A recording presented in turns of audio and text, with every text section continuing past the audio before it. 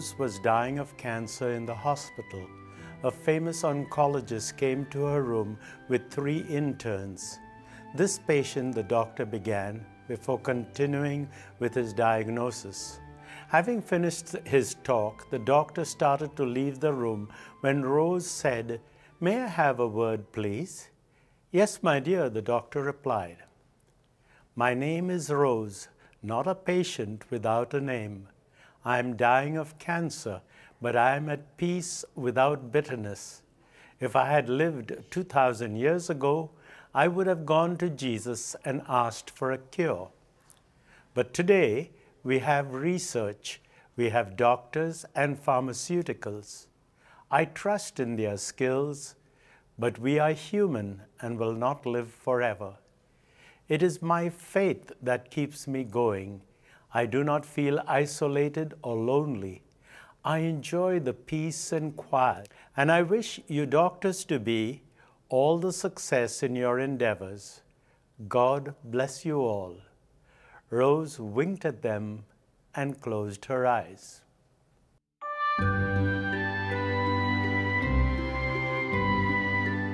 The gospel story is that of the centurion who comes to Jesus with the hope that Jesus will cure his servant. His hope is fulfilled. Rose's hope was based on 2 things. First, she had a deep faith in Jesus Christ.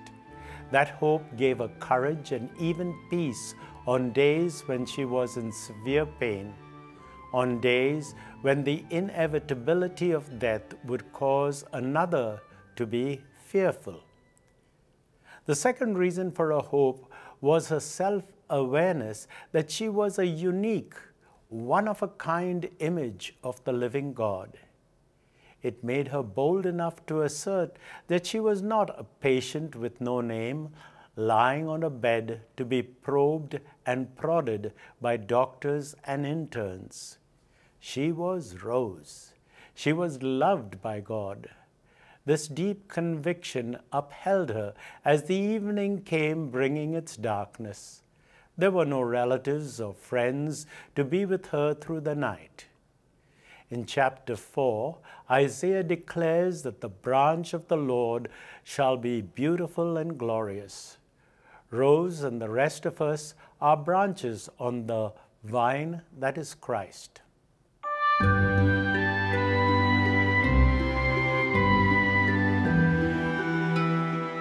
Reflect on a time when you faced sickness or loss, your own or that of a loved one.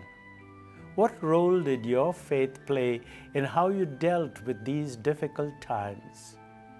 What, if anything, can be learned from the way Rose approached her doctor as she lay in her sick bed? Please join us in this prayer of hope to our Blessed Mother for the first week of Advent. Remember, O most gracious Virgin Mary, that never was it known that anyone who fled to thy protection, implored thy help, or sought thy intercession was left unaided. Inspired by this confidence, we fly unto thee, O Virgin of Virgins, my Mother. To thee do we come, before thee we stand, sinful and sorrowful. O Mother of the Word incarnate, despise not our petitions, but in thy mercy hear and answer them. Amen.